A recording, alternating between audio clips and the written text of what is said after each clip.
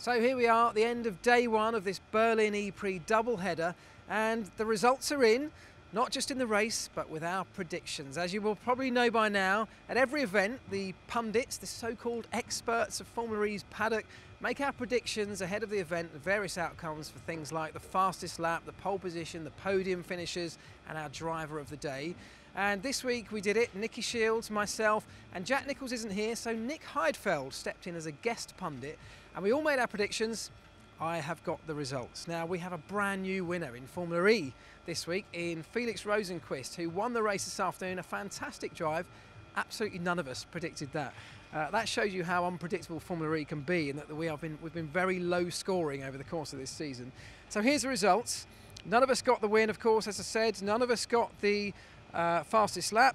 I scored 1 point for getting Nick Heidfeld on the podium, as did Nicki Shields. Nick Heidfeld himself scored a big fat 0 on behalf of Jack Nicholls this week. He got nothing right.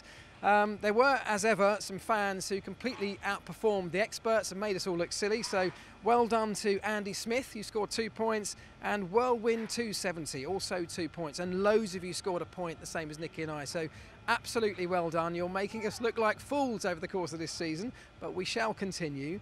As I said, this is a double header, so we have exactly the same event tomorrow, practice sessions, qualifying, and another race, and we need your predictions again. We have made ours. I've caught up with Nicki and with Nick Heidfeld, and I've made my own predictions. Those will be flashing up on the screen about now, so you can see all those. And we want you to get involved again. I love reading your predictions. They all make me laugh. Some of them, they're very, very good, as we can see from the results.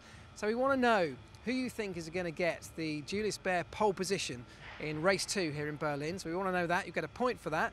We want to know who the podium finishers are going to be. The top 3, you'll get a point for each one you get right. And if you get all 3 in the correct order, you'll get a bonus 2 points. So there's a potential few points to score there. On top of that, we want to know who is going to get the Visa fastest lap. And just like the drivers out on track, you'll get a point if you get that right. And finally, we want to know the driver of the day. It's voted for by a panel of independent journalists. At the end of each event, we ask them for their opinion, and they tell us who they think got the driver of the day. Today, I can tell you it was Felix Rosenqvist. Not really any surprise, because it was a fantastic effort from him. So please get involved. Please tell us what you think is going to happen. As I say, we've done ours, and I will be back to bring you more results at the next round in New York. Thank you very much, and enjoy the race tomorrow.